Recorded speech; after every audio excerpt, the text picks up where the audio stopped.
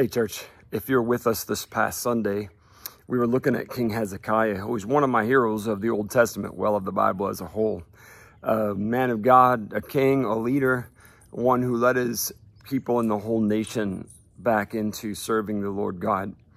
And we had talked a little bit about how the Assyrians came against them and all that was transpiring in that time in history and how Assyria was the world power. So now I want to read a section of the story that I didn't cover fully on Sunday because, as you know, when we do a message, it's like you can't cover everything. But if you know your Bible, you'll know that in 1st and 2nd Kings and 1st and 2nd Chronicles, both are about the same times in history and just from different perspectives of writing.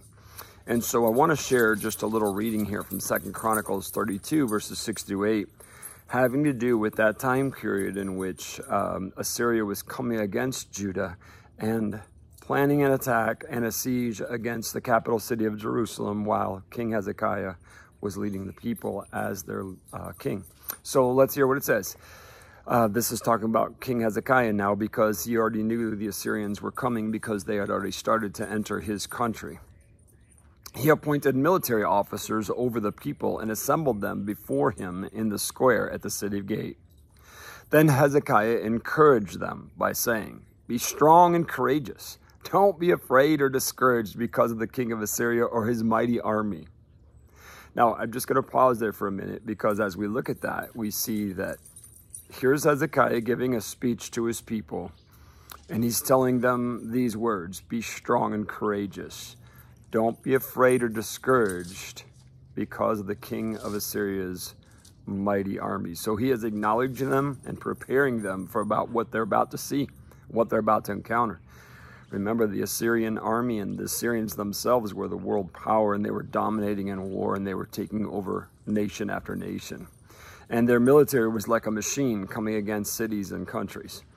And so Hezekiah knew this, and so he's preparing his people. He's saying, get ready, you're going to see something, and it's going to be intense. All right, so don't let that discourage you because you see the enemy and the opposition as strong and big and powerful. Take that to heart, church, but listen to what he says after that. "Don't be afraid or discouraged because of the king of Assyria or his mighty army, for there is a power far greater on our side." Isn't that awesome? He's like, you know, they may look intimidating, but man, we got something way better than that. Listen to this. "He may have a great army, but they are merely men. We have the Lord our God to help us and to fight our battles for us." Hezekiah's words greatly encouraged the people. It's awesome, isn't it? How it could just change your perspective. Stop looking at the things of the world that can be so intimidating at times. Feel like we're fighting a losing battle. Seems like the opposition has the voice, the power, and the strength behind them. And it's like, whoa, wait a minute. You know, don't look at that stuff. Be encouraged. We have something greater on our side, church. Man, the power of God is real. He loves you. He loves his people.